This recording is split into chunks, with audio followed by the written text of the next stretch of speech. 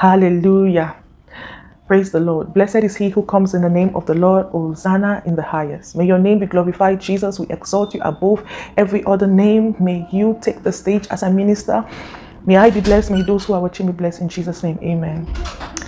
Well, thank you and welcome once again to my Revelation Hub. I'm the voice of Revelation, Pastor Gwendolyn Apisi Hali, and join me as we fellowship with the Holy Ghost.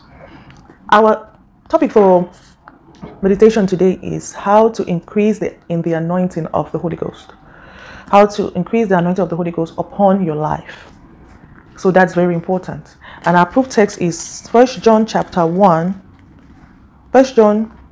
2 verse 27, and I read, "But the anointing which you have received from him abides in you, and you do not need that anyone teach you, but as the same anointing teaches you concerning all things, and is true, and is not a lie, and just as he has taught you, you will abide in him." Hallelujah. Glory be to God in the highest. Now, people of God, when we are talking about anointing, we are not only talking about servants of God, pastors, apostles, prophets, those who minister the gospel through singing as well, or through the word, or through acting, through comedy. We are talking about also whatever calling of your life it is, whether you're a doctor, you're a lawyer, you're an engineer, you're a pilot, even if you own a small and medium-sized enterprise, even if you own a kiosk, whether it's a small scale business or a huge scale business, you need to grow in the anointing, because you need the anointing of God to make money genuinely, to become a billionaire, to become a mogul, to become a tycoon, a business mogul, to become a kingdom financier. So the first thing I like to say is that Jesus is the anointed. And in order for you and I to increase in anointing, we need to increase the way we meditate on the Word of God. Remember, this Bible is a documented Word of God. The Word of God is equivalent to Jesus Christ. So in order for you to have more of the anointing in you, more of Jesus in you, you need to meditate on this day and night. Remember, meditation on it brings the Word alive in you. Through the Holy Spirit, it becomes more real, it becomes more alive, and you begin to fellowship with the Holy Ghost. And it's, like I always said before, it's an experience that I cannot explain. You know, your life begins to become tuned to the Holy Ghost. You begin to hear God's voice. You begin to see what God wants to show you concerning your life, your environment, and what have you. So in order to increase your anointing, point number one, you need to have the anointed Jesus Christ in your spirit, not in your head. I'm not talking about cramming scripture. That is a whole different thing. There's a difference between knowing about Jesus and knowing Jesus through the Holy Ghost. Remember, in my former teachings, I have said you cannot know Jesus until you have known the Holy Spirit. The Holy Spirit is the one that gives us the platform to see Jesus, to know Jesus, to hear Jesus, to fellowship with the Holy Ghost. That is a gift that everybody who is a disciple of Christ, a Christian or believer, must crave for, must have. Because if not, you may not make heaven. You may lose your salvation. You will make costly mistakes in your life. And that is not what God wants for his children. It's a free gift for everyone. Not some particular people are supposed to be anointed. Now, the more you meditate on the Word of God, the more your fellowship with the Holy Ghost, the more you begin to have interaction and encounters with the Holy Ghost, and the more you begin to hear God, you begin to move in the supernatural. You begin to move in different dimensions, different realms of the Spirit. And that is the beauty of being in Christ, people of God. That is the beauty of being anointed. And with that anointing upon you, remember, it was when Samuel poured the oil on David's head before his brothers and sisters that it preserved him. If not, King Saul would have killed him. So crave for it, because the anointing also protects you. It also gives you direction. Hallelujah. The second point on how to increase in the anointing of God is always be ready for encounters and impactation from God. Now, encounters can happen through your dreams, through your revelations. It can happen while you're fellowshipping in church.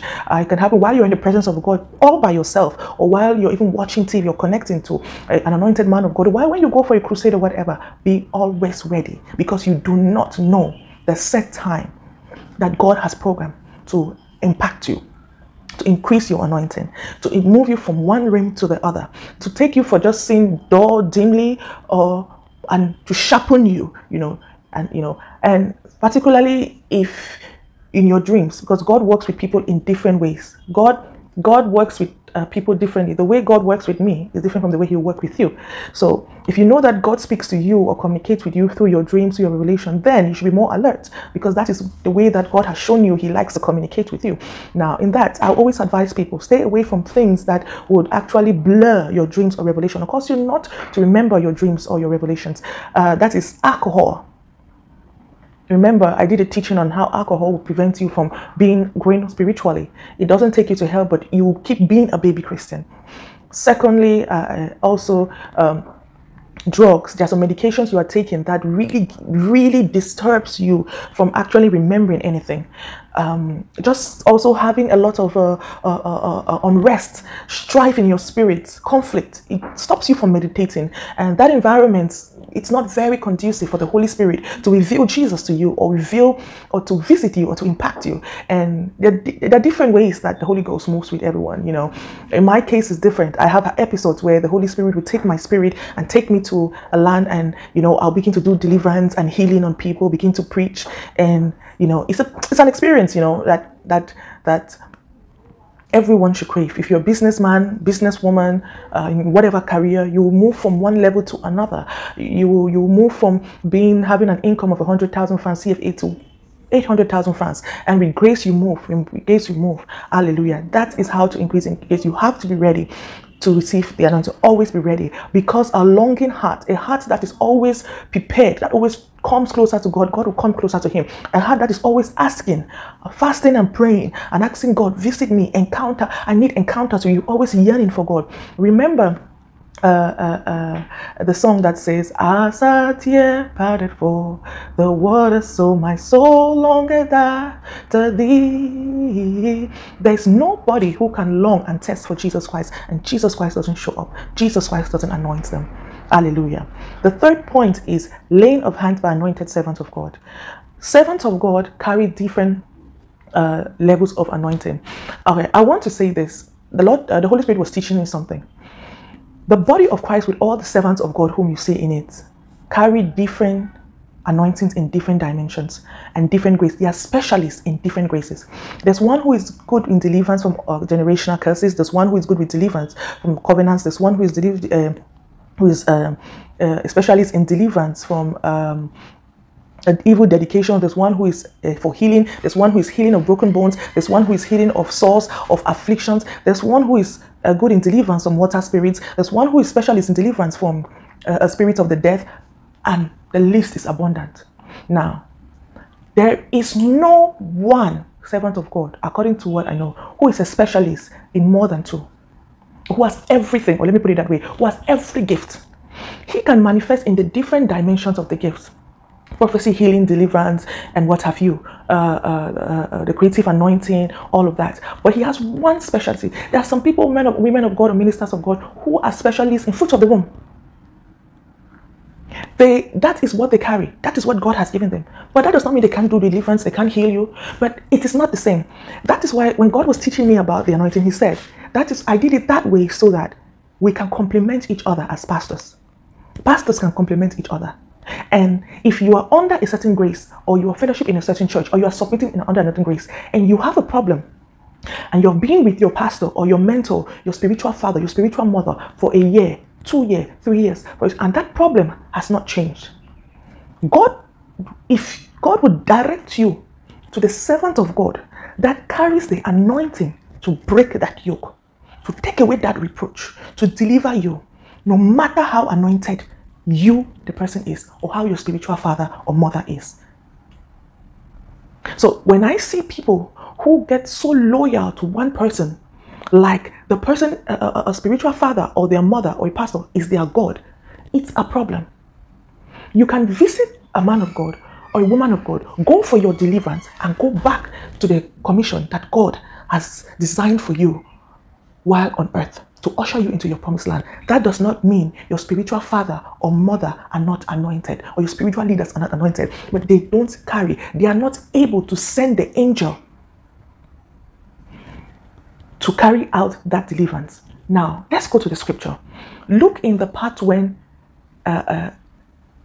Daniel was praying, And it happened that his prayer was being delayed.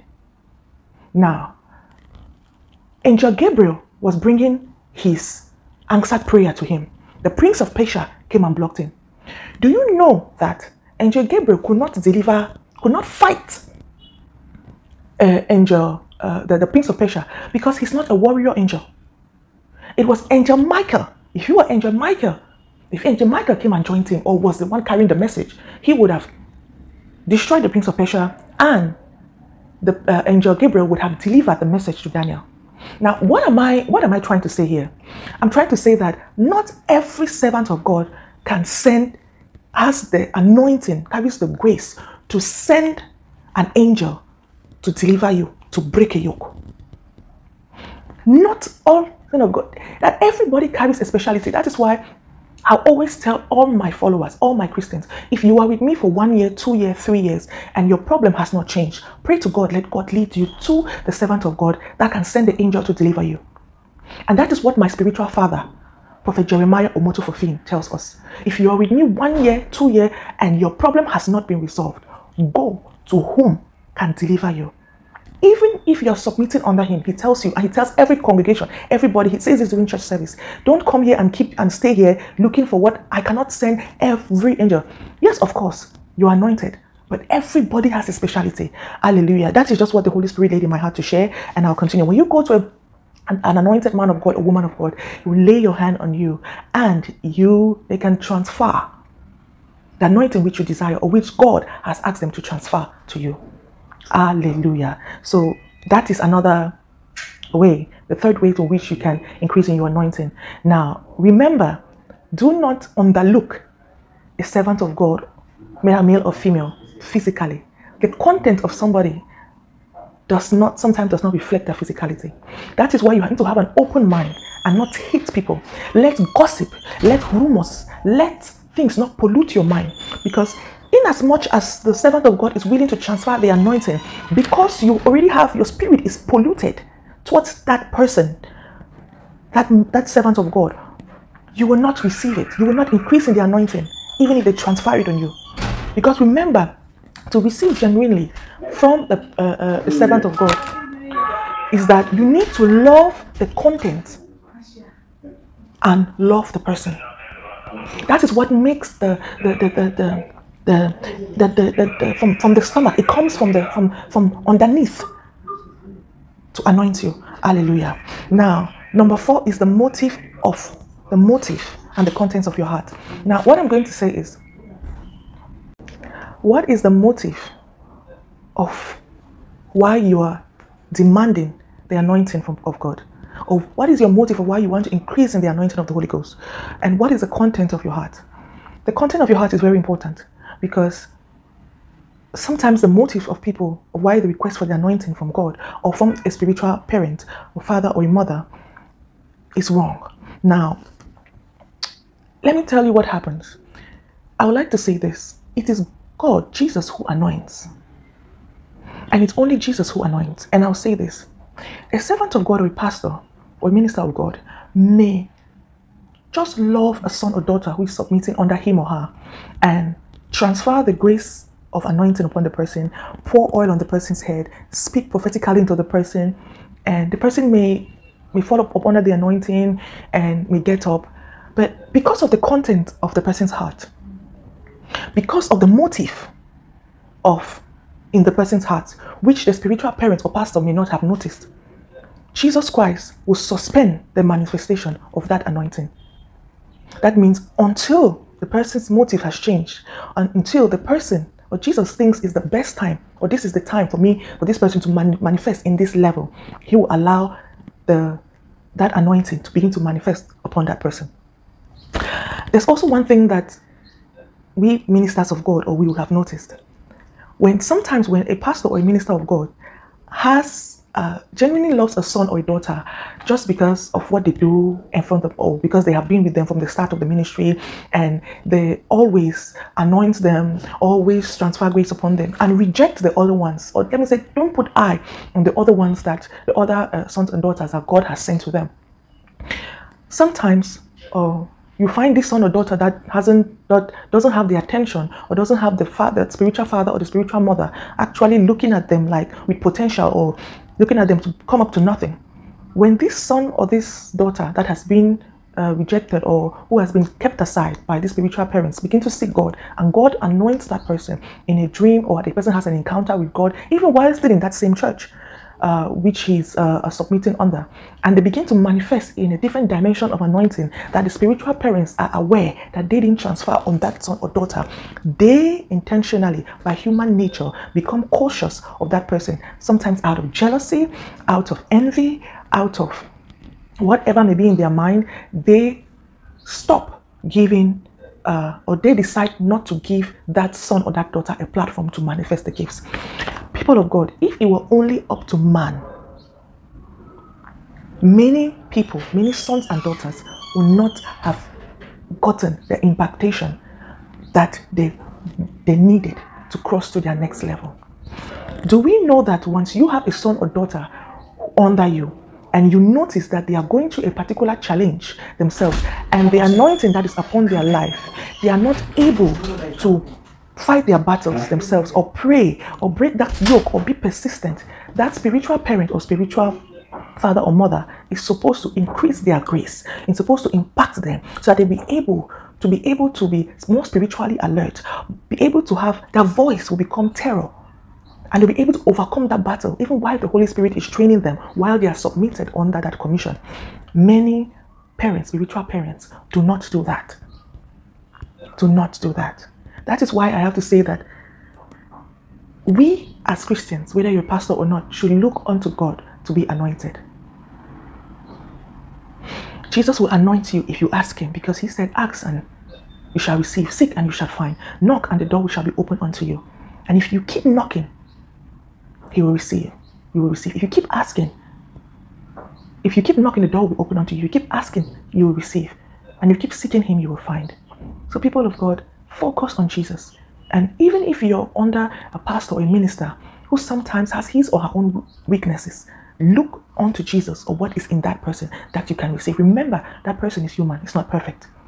There are many people, pastors, who have been rejected from ministries or under some commissions because the gift or the impactation that God has put on them while the fellowship with God in the secret place becomes an annoyance or becomes an intimidation to the overseer of that ministry or to the spiritual father and mother in that ministry.